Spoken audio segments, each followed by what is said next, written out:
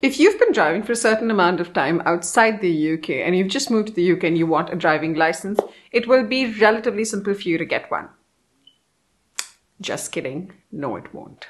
In fact, you might have to unlearn a lot of things when it comes to driving in the UK. Here's the thing. Getting a license in the UK for driving is not as straightforward as you might think. I have been driving for about 10 years in India until now, so I thought it wouldn't be too much of a challenge when it came to driving in the UK, but I was wrong. The good thing is you can use your Indian license to drive in the UK for up to 1 year. I'm talking about an Indian driving license and not an international driving license. You don't need an international driving license. We could even buy a car with our Indian driving license in the UK. But after a year, your Indian driving license expires in the UK. So if you want to drive beyond a year in the UK, you will need to get a UK driving license. And that is where we royally messed up. So in today's video, I'll be telling you what went wrong, what you need to do to get a license, and what to do, what to avoid. With that, I'm Ashika, and let's dive in. Now, depending on which country you're coming from, you may or may not need a UK driving license. So you can quickly check over on this page. It will let you know whether you need to convert your license, whether you need a new UK license, or whether you'll have to apply for a driving test in the UK. If you belong to the EU, you can continue using your EU license and driving in the UK. You don't have to take a test. If you belong to these other countries, like the ones mentioned here, you can continue driving in the UK, but you just need to exchange your old driving license for a UK one by paying £43. But if you belong to India like I do, you will be able to use your Indian license for a year, and then you have to apply for a UK driving license by taking the tests. So if you're wondering if you can take the test as soon as you move to the UK, the answer is no. You have to be in the UK for 180 days before you are able to apply for a UK driving license. Until then, you can continue using your old Indian license. And is it as simple as just taking a test?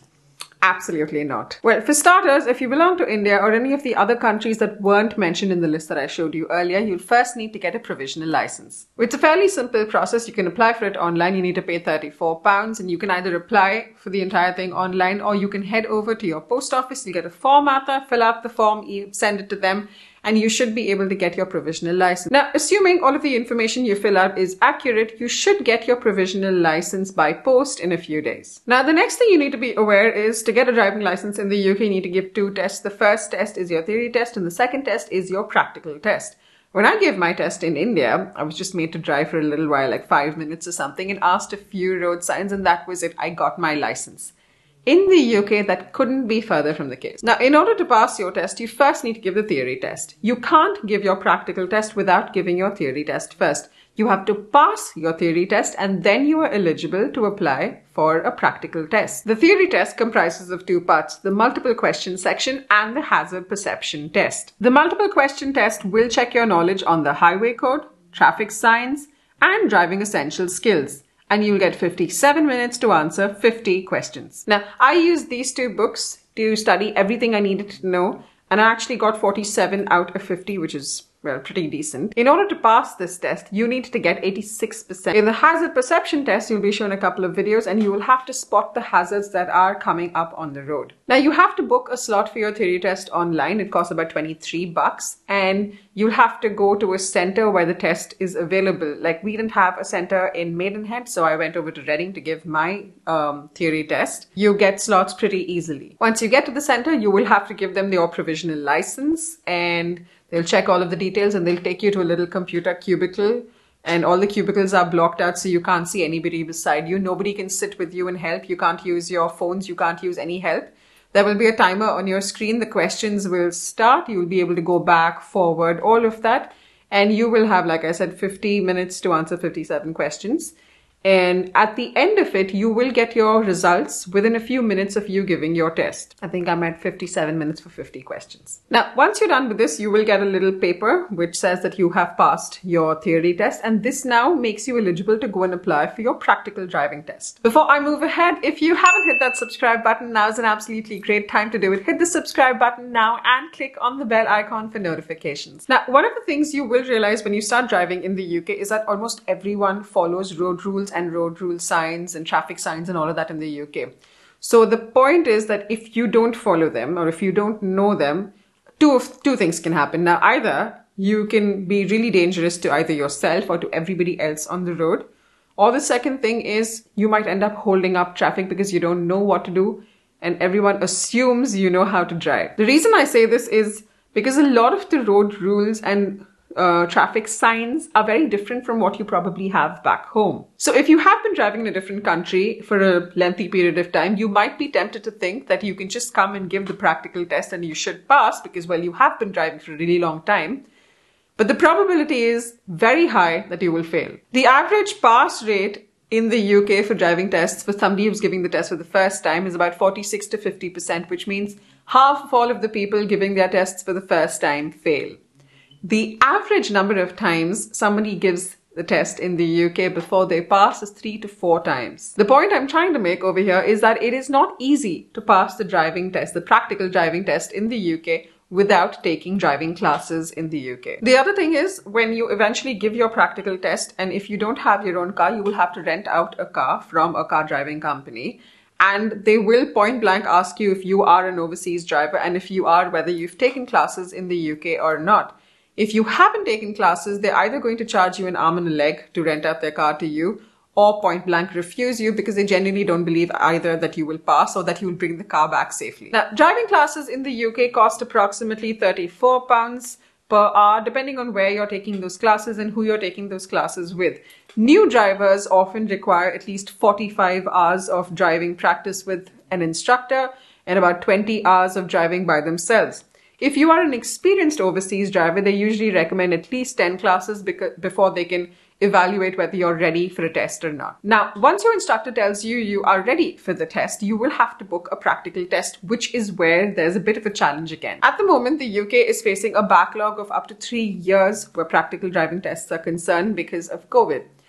That means you might have to wait for a considerable amount of time before you get a driving slot. Not for 3 years, obviously. It now takes approximately 15 to 24 weeks to get a driving test slot if you apply through the government website. The other way to do it is to go through agents. So what you'd ideally have to do is call up all the driving instructors in your area or ask your driving instructor if they know anyone who can help you get a slot. And if you are lucky, if somebody else has cancelled a slot from somewhere else and it goes back on the website and it's available, you might get one within a few days or weeks. Now, the flip side with this is the test, which should have otherwise cost you about $62 if you're doing it on a weekday or $75 on a weekend, is now going to cost you a lot more. Apart from that, what you'll also have to pay for if you don't have your own car is the cost of renting out your instructor's car for that day.